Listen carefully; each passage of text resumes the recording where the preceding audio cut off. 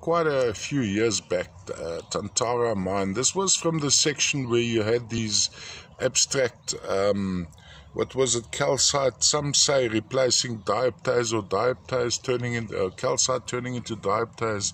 My estimation was the chrysocolla with calcite and dioptase, of course, associated from that particular deposit.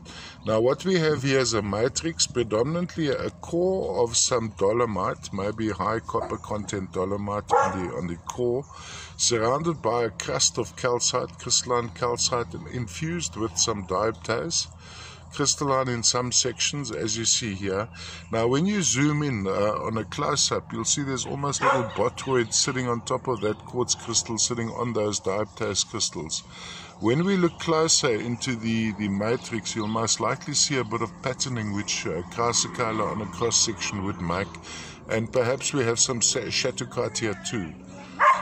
Quite an aesthetic little guy.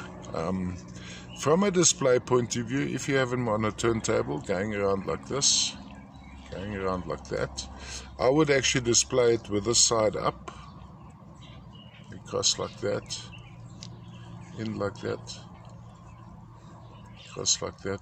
Lovely patterning and lovely colors. Here we have a dioptase, of course, a copper emerald, known as copper emerald by some, or imitation by emerald by others, or just dioptase, what it is, with calcite and chrysocolla, all the way from the famous Tantara mine in the Katanga. Of course, Tantara is pretty famous for the lovely dioptases and shattuckites which came out there.